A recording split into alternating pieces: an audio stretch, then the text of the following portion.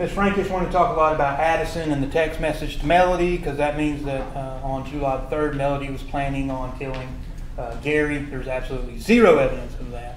There's no text message, phone call, search histories where there was any planning or preparation on July the 3rd. And Melody didn't say, no, you can't spend the night. She said, how about Melody's shirt? I just want to show you this. John Luke put this into evidence. And I'm just going to put gloves on to touch it because things get a little nasty when they've been in an evidence bag for 6 years. So, and we didn't do it with the GBI who actually did the test of the blood. But when you look, because I asked Shaw at the photographs, y'all have those photographs back. When you look at this, you remember, there's the front of it. Shaw was saying there was blood down here or here. That's where he was saying there was blood. But where there was actual blood found, way up here. He didn't point that out. That's where the GBI actually took the cutting of the shirt and found blood. And whose blood was it? That was Melody's blood. Now, they called the other lady with the GBI who said that she tried to run what was called a true allele test.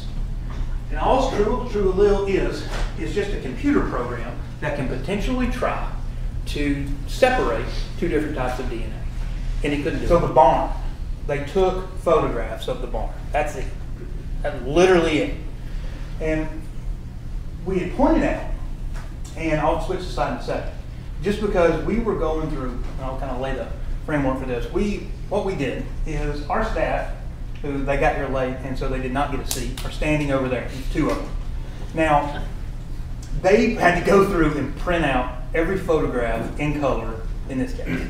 One folder that is from July 15th has 2006 photographs of it. And we had to print, and that's one folder.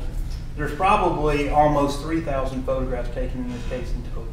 So we printed all of those out, and John Luke sat there listening to interviews, flipping through photos.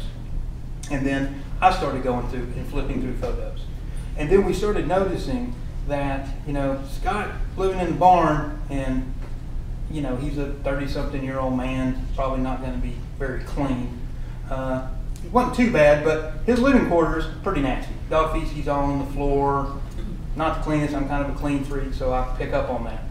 But what was curious to me, a 30-something-year-old single man living in his parents' barn, that bathtub and that sink are spotless. And law enforcement took no initiative to say, okay, this is kind of weird. Rest of the house ain't too clean. Why is this absolutely spotless? And also, there's a magic eraser in the bathtub.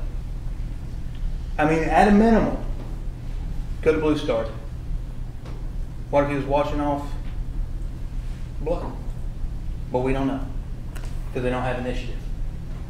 Same thing, you'll remember, or you were probably wondering, like, why in the world are they putting these in the photograph?